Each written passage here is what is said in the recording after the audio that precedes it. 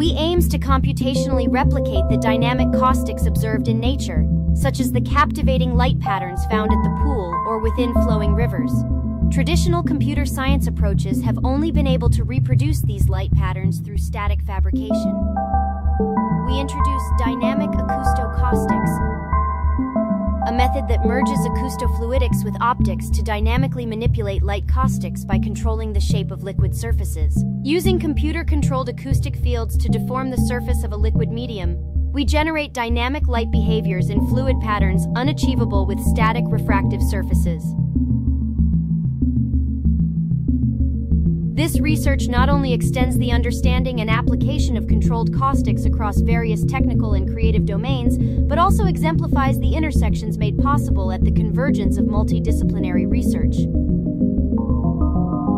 In our pursuit to animate caustics, we employed ultrasonics to etch intricate caustic patterns onto liquid surfaces.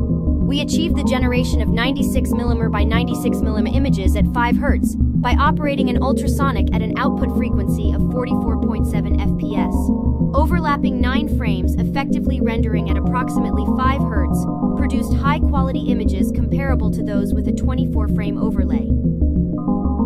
This method strikes an optimal balance between visual fidelity and computational efficiency. While devices exist to generate waves by vibrating water surfaces, they could not produce continuous caustics at specific locations and timings. Employing ultrasonics to deform the water surface allows us to directly manipulate the surface to create more continuous animated patterns.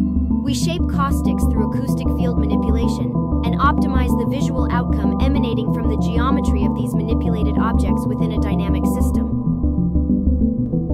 Our approach leverages the digital twin methodology as an optimization strategy to fine-tune the interplay between sound and light.